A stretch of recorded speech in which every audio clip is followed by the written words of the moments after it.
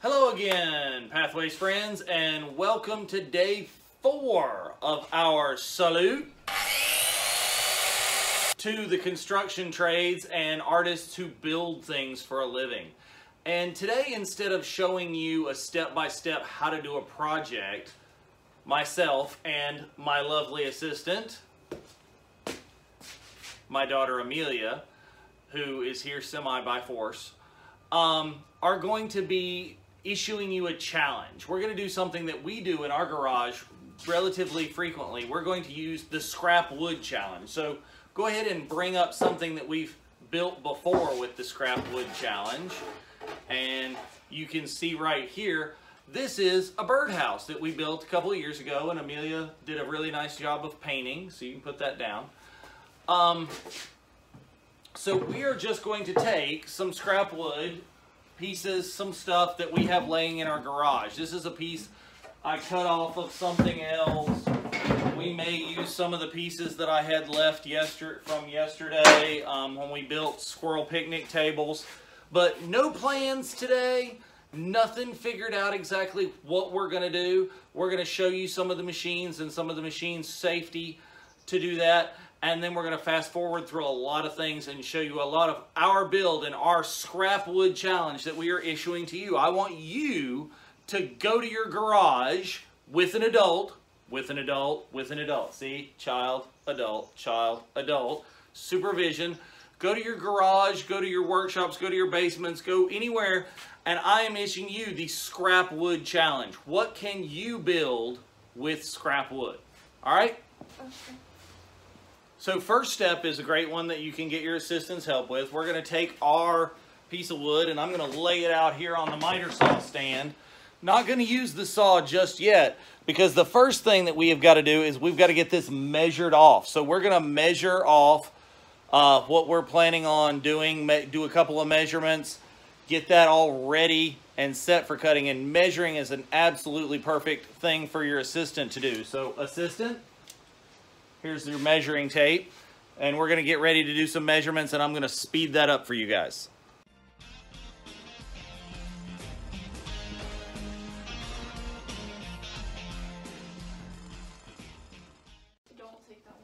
So we've measured out a little bit some of the first things. We're kind of planning this as we go. Remember, no plans.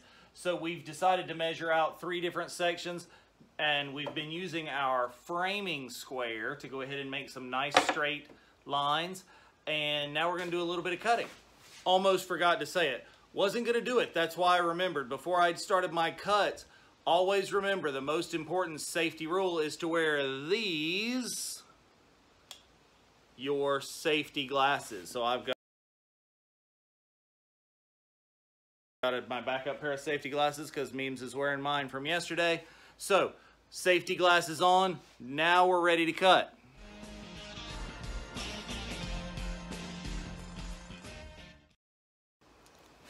So thinking and planning as we go, what we've decided to do is take our 3 pieces that we've cut, and we've got a base, a bottom here, and we've got 2 sides.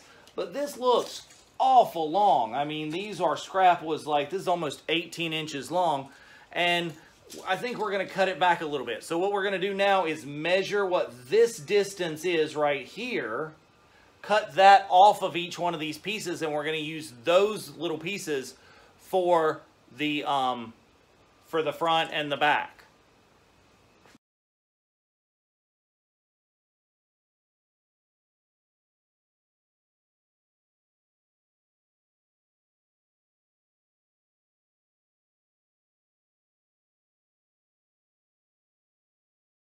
So one of the things that we find when we're designing like this is we had designed to make a pretty square box and it go in like this. But we decided what would be even cooler than that is to make this look like a little bit more like a house. So we're redesigning on the fly. And that means that this is probably a scrap piece of wood now. And we're going to recut some pieces and we're going to make like a little triangular piece here. So more measuring, more cutting to get our pieces right.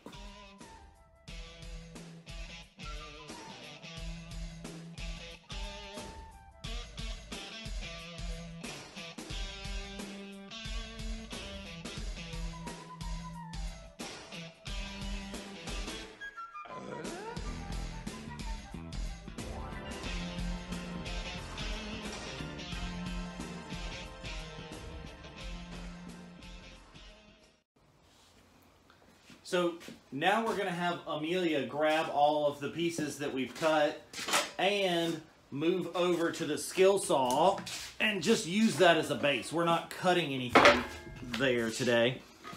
But she's just going to lay out what we're building. Have you guys guessed yet? Have we told you yet? So Amelia's going to lay that out for you. Very tall.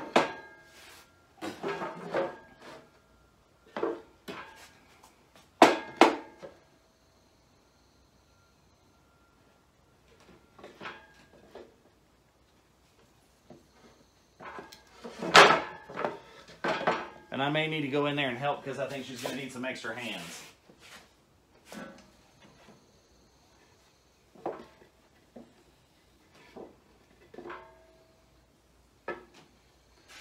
All right, so if you haven't yet guessed, we're working on a birdhouse. And we've got a couple of more pieces to cut. We need to go ahead and we're going to cut the roof for this side. We're going to cut a roof for here. And then we got some other things that we're going to do. And she's got some additions she wants to make. So let's do a little bit more measuring. We're going to have to figure out what we're going to do there. And I think if we've done this correctly, I think more 8-inch pieces just like we did. I love it when the measurements work out the same. So I decided I was going to show you this cut because this is a new feature, another feature you haven't seen of the compound miter saw. Is what I want to do is I want to get these two pieces of the roof to like meet in a point at the middle. So I don't want them to be straight on square cuts. I want them to be in an angle. So what I'm going to do, I've got it cut off and marked, but the beauty of the compound miter saw is just with a few adjustments here in the back, you can unlock that and it lets you slide it over to the side. So what I'm going to do is it's got a little gauge back here, is I'm going to read the little marks over here and I'm going to turn it to a 45-degree cut right there and I'm going to make that, lock it in place. Maybe. It's a little bit difficult to get to back there. There we are. So I've got that locked in place and I'll make the cut at an angle and then these two pieces will meet very nicely. Okay, so we've got everything cut out nicely now. And even off camera, I messed up a couple of cuts. I had to go back. I had to like angle these cuts so the roof fits nicely. That's the beauty of doing this on camera, is you don't get to see everything that I make, the mistakes that I'm making. Woo! And I won't get to see all the mistakes that you're making. I do want to see your final project. What are you coming up with scrap wood? So we're almost ready for assembly, but the last thing that we're going to do is make the hole in this before we drill it. We could drill it afterwards, but it's going to be a whole lot easier to do this now. So if you are making a birdhouse like we are, there are charts online that you can find out just how big of a hole that you need to make for different kinds of birds that you may want to house. So we're going to check out one of those charts really quickly, and then we are going to find something circular somewhere. Oh, one of the benefits of having a disorganized garage, if in fact this is the right dimensions, and this tube of caulk right here is a circle that's just under 2 inches.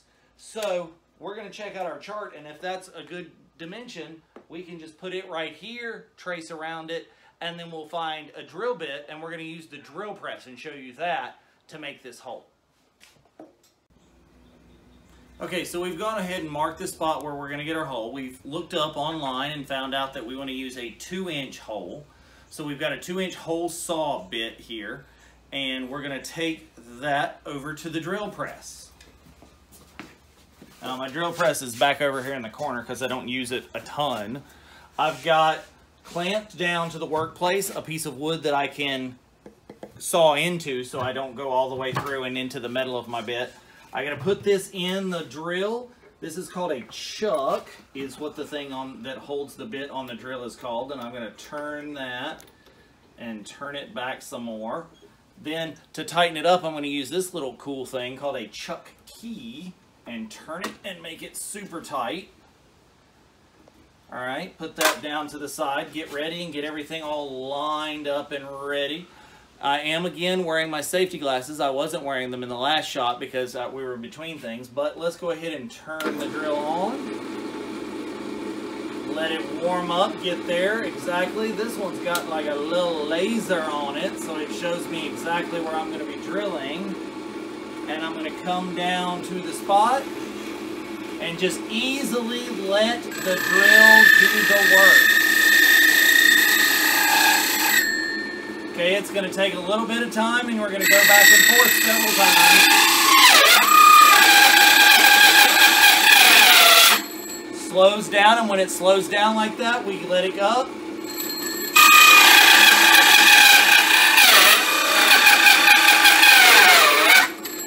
Let it up again.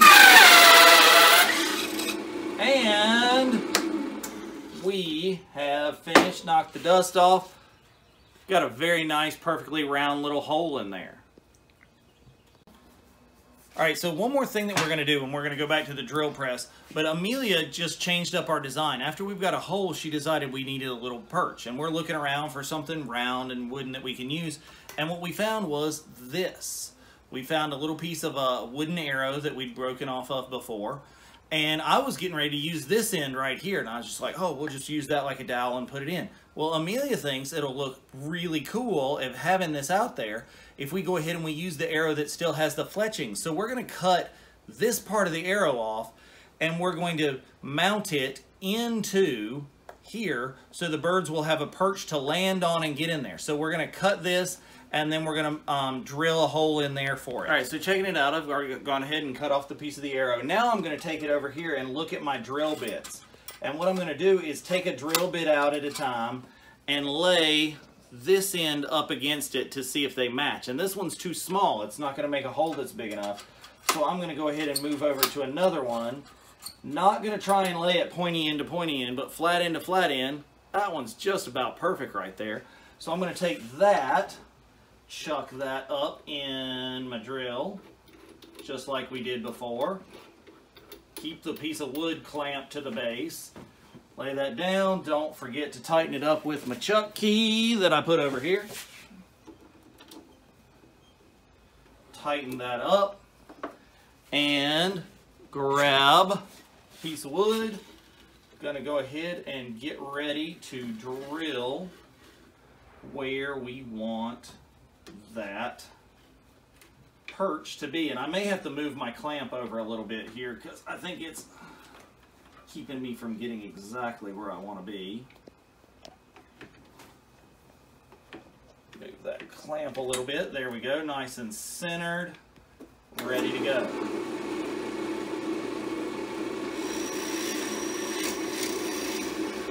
That one goes a whole lot easier than that big hole saw.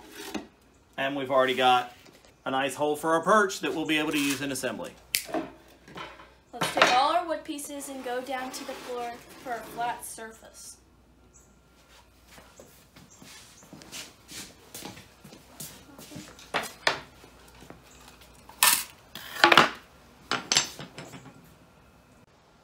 Now we have to take each piece and glue and nail it individually.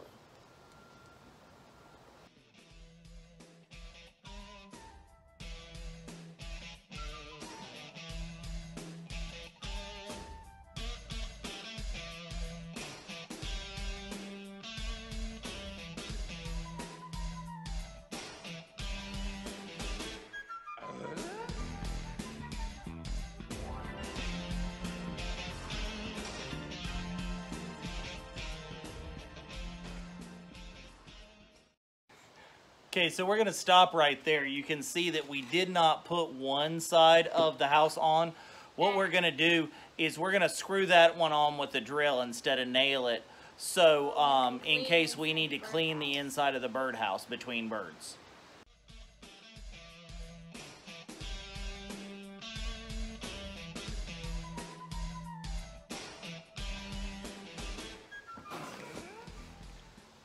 So there you have it. A little bit of glue left at the end. Gotta glue up the perch.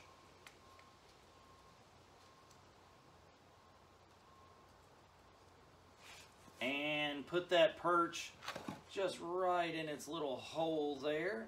Nice fit because we matched it so well. Few gaps that we're going to have to caulk. Got to let some glue dry. Then Amelia's going to take it on the task of painting this up. We're not going to keep that on today's video. We'll show you what it looks like when we're done. So here you go. There's your challenge. Scrap wood challenge. What can you make? We made ourselves a birdhouse. I want to see what you made. Go ahead and email me those pictures to david.o'neil@orange.k12.nc.us, or always you can text them directly to my Google Voice number, which is going to show up on the screen here in just a second. Join me again tomorrow for day 5 of Construction Week, where we're going to do a salute to yet another construction type artisan who I'm not going to tell you, I don't think. I'll let you see that tomorrow. So join me then.